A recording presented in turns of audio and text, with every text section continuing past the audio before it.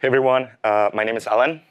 You can find me on GitHub as Alan Orozco if you would like to send me a PR or yell at me for forgetting to review it. And I would like to talk a little bit about bringing your own JavaScript into AMP pages. There are billions and billions of AMP documents available across the web, and they share some key traits. They load instantly. They preload while preserving privacy. And they all rely on JavaScript. And we love JavaScript. All our components are written in JavaScript. The AMP core runtime is built in JavaScript. And it is the world's most popular programming language. And historically, so far, we have restricted the use of JavaScript in AMP pages for many reasons.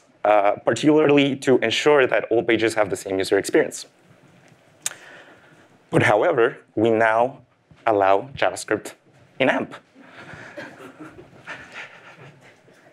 When we first announced this last year, there were a lot of caveats. We weren't sure if we were even going to be able to pull this off. But it's ready now, and you can use it. How did we accomplish this? So when you have your AMP document, there's an AMP runtime, and there's also components living in the same page. If we were to introduce custom JavaScript on the document itself, then this opens up a lot of security and user experience concerns. What happens if it's too big a script? What happens if it manipulates the DOM too much, or if it does it on occasions where it's not expected? What about the design principles we talked about yesterday? What happens if the script shifts content or whatever? So the first thing we do is that we put a sandbox around this JavaScript. It keeps it from potentially abusing system resources or accessing other parts of the document. And then we move it to a worker thread. And this works. The ampscript extension creates a web worker that contains worker DOM, which is something I will talk about in a minute. And it will just run your custom JavaScript. So what is worker DOM? Worker DOM is a very fast DOM manipulation library that we wrote to be run on secondary threads. Workers on the web do not allow access to the DOM. And this is mostly by design. But so that you can actually manipulate the page, worker DOM takes all your reads and writes and posts them to the main page.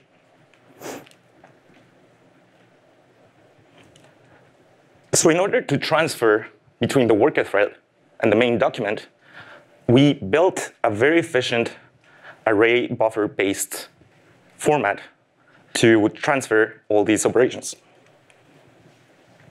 Let's say you want to add some text to a document.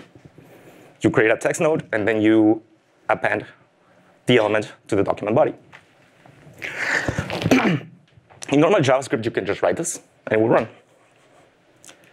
But however, what happens with ampscript? So for this first operation, we actually create an array that only contains number references. These references point to different parts of the document, or they refer to the ID of the operation that you're trying to run. And you'll notice that we're not even passing strings as part of this array. All strings are registered in a string table so that you don't even have to transfer those at the time you do manipulations or reads. This makes it very, very efficient. So for example, for the second operation, append child, the array buffer would have a slightly different structure with different values. What can you actually do with it? So we're going to build a chat app right now, a very simple one. So let's just write a very simple server with WebSockets. We can install the WS library on Node. And then we can just receive the messages and pass them through to all clients. Very simple. Don't actually do this in production. It's not very safe. This is merely for illustrative pros.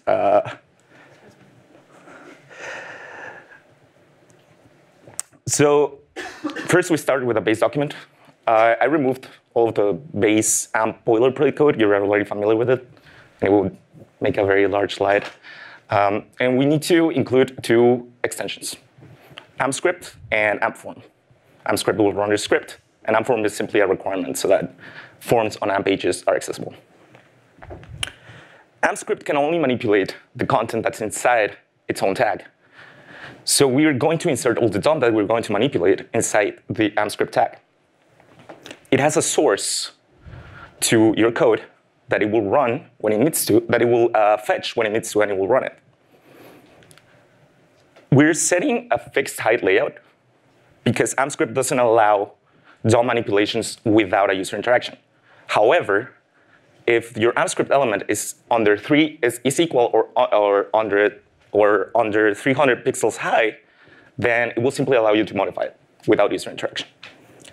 We're going to create an empty messages list where we're just going to post all the messages, and two empty forms, one to set a username and one to send a message.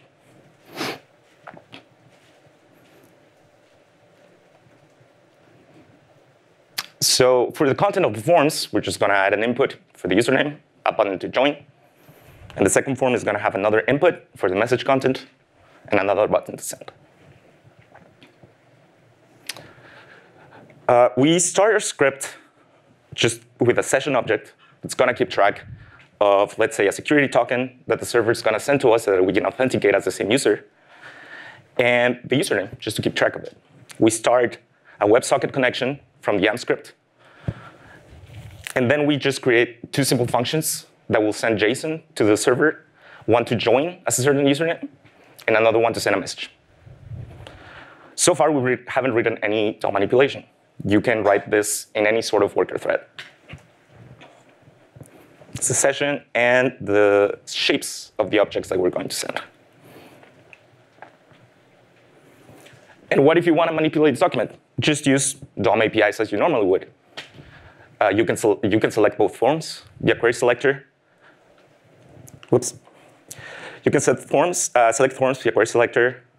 And we're also going to create a set session function so that we can keep track of the username and of the token that is returned to us by the server. And then once we create that session, we're going to swap the username form with the message form. And simply, when the user hits submit, we're just going to call our join chat function and prevent the submit event from executing. And then when we want to send a message, we simply add a submit handler to the message form. We send the value in the field, and then we clear the field. When we receive messages from the server, we need to parse them because they're JSON. If it gave us back a token, we will set our session. If we don't have a session, we're not going to display any messages. But if we have a session, we're just going to render them. We're going to select the messages list, and we're going to append the child that we're rendering. To render the incoming message, we just create a simple function. It will create the unordered list child. If it's a join message, it will simply show a message saying that the user has joined. Or if not, we just render a text bubble where we're going to put the message content. And then we simply return it so that it can be appended. So you notice that we wrote a lot of direct DOM manipulations. This can be quite complicated over time. Since we have, in the AMP team, we have experience with this, since all AMP components are written with direct DOM manipulation. But this is not really the way most modern JavaScript apps are built. So what if you want to use a popular framework? You can do that. We've made sure that React, Preact, and Vue work well in ampscript. And you can just write your code as you normally would in any of these frameworks, and it will simply work.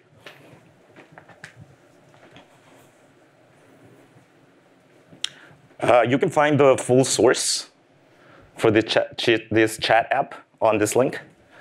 And you can also find a table for what's supported on ampscript. Since we built a library to manipulate the DOM, this also reflects the state of the surface of DOM APIs. So it's not full yet. The DOM is very, very large. So we have this table so you can keep track of what APIs you can use and which what you can't. And there are many areas of contribution opportunities here.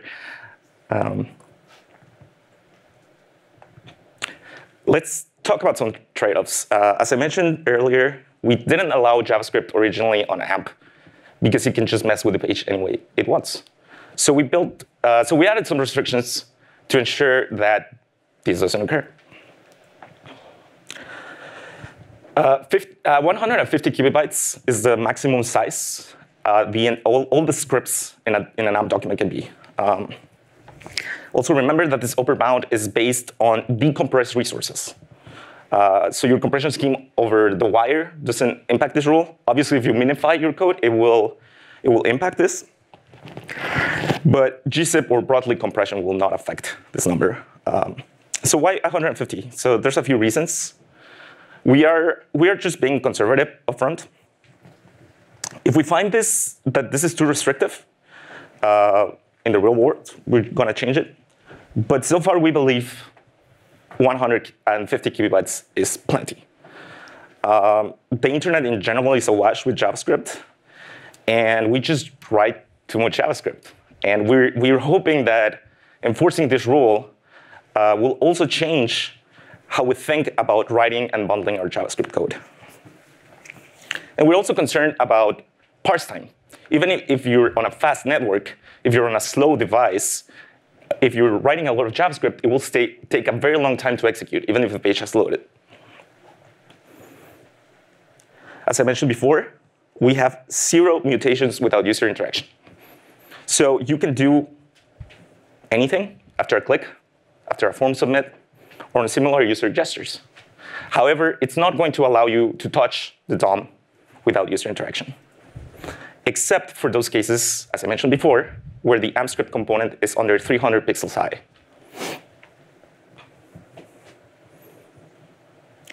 There's also a limit of 5 seconds to do DOM manipulations after a user interaction. The goal here is to help prevent unwanted layout changes. If the user has not interacted with the page, we don't want the content to shift. We want the page to be stable. So you only have a 5-second window to do these manipulations.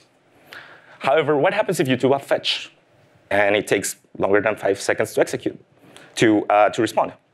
Then in this case, once after a fetch happens, we reset this time counter.